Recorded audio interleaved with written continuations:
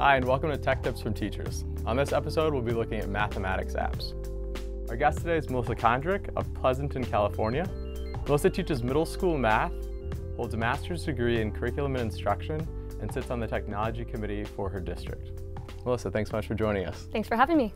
You've been teaching for a couple of years now. During that time, what sort of impact have you seen technology have on the way that students learn? Well, the big buzzword these days is Common Core, and it's something about these different standards that aren't just preparing students for the classroom, but for everyday life. And technology is one of those big parts of it. And you're going to see in the future, students aren't going to have textbooks, they're going to have tablets and laptops that they're going to be able to get all their content with. And so it's really important for us because now these standards are more student-centric. Students work with each other, and technology is a way for them to be able to work together, which is really great. Nice. And then specifically with math, that's a subject that you teach. What sort of impact have you seen technology have on the delivery and the consumption of those specific math standards? Technology makes it so much easier, especially for differentiation. I have different students that are at different parts of their math journey. Some are still a little shaky on those fractions, while others are ready to move on to the next step. And the technology allows them to do whatever they need at the pace that they're comfortable with. Also, we can be able to scaffold by having them get information and feedback immediately versus before you would go home, you'd come back, you wouldn't know if you did it right until the next day. Sure. And technology helps be able to get that information out sooner. Great. Yeah. We've synthesized feedback from math teachers and have identified a few key components for developers to prioritize when developing math apps. It's important that these apps have content that's highly scaffolded, that they have offline functionality, and that the content is mapped to the Common Core. So you mentioned differentiation earlier. So why is scaffolded content something that's so crucial for an app that's going to be used in the classroom? Well, even though I only teach 6th graders, they need to know all the content from the previous years. And if students are able to access that in one app without being told, that's really powerful.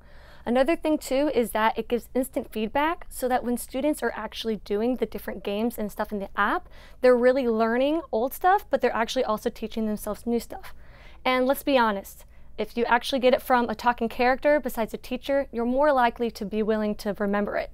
So it gives students a little bit more of an independence of their learning, and they get to know what they don't know and be able to make that stronger. Got it.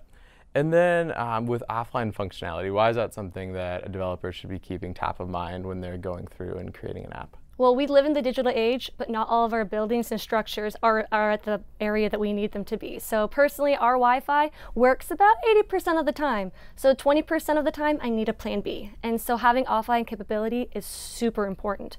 Another thing too is that it limits distractions sometimes, because if students do have access to the internet and they're going to go online and do all the other things besides the math that they need to be doing.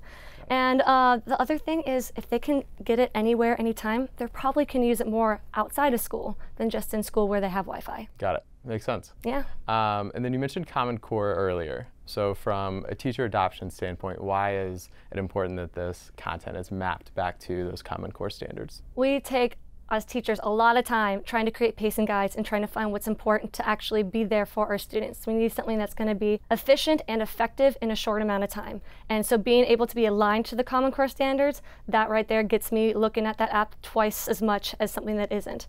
And to be honest, parents really want to be able to know what they can do at home as well. And having at school those standards at home, it's really powerful for parents to feel comfortable helping their students as much as they can. Let's take a look at some exemplar apps for math: Slice Fractions, Desmos, and Matific. Melissa, what makes Slice Fractions such a great app for the classroom? Oh my gosh, it's so engaging. Have you seen this? There's this little mammoth, and he's just cute as a button. All I want to be able to do is just find a way to get him to the next step. And it teaches students whole and slice fractions, which is great. It's highly scaffolded, so students can feel like they can try a puzzle over and over again and not have fear of failing, which that means that they're actually going to learn. Nice. And then what about Desmos? What makes that something that's a good fit for the classroom? It's a great, powerful calculator, and it has that offline capability where students can be able to use it anywhere and anytime, which is really great for them in the classroom when we don't have Wi-Fi, and also at home if they don't have access. Nice. And then with Matific, what makes that an app that's important for other math teachers to consider? Well, it's highly aligned with the Common Core standards. You can actually find a standard and work with it, which is really great. It's developed by early age math experts, so it's coming from math people, which is really important. And it also goes with some of the different curriculum programs, such as Envision Math, Everyday Math, and Go Math, which is actually a textbook that we're currently using. Very cool. So something that can be a huge time saver for teachers, which obviously is going to affect adoption. Yeah, and students don't know they're learning because they're playing a bunch of games. Nice. So to recap, for math apps in the classroom, it's important that content is highly scaffolded, that the app has offline functionality, and that content is aligned with the Common Core. For more episodes of Tech Tips from Teachers, check out the Google Developers channel on YouTube.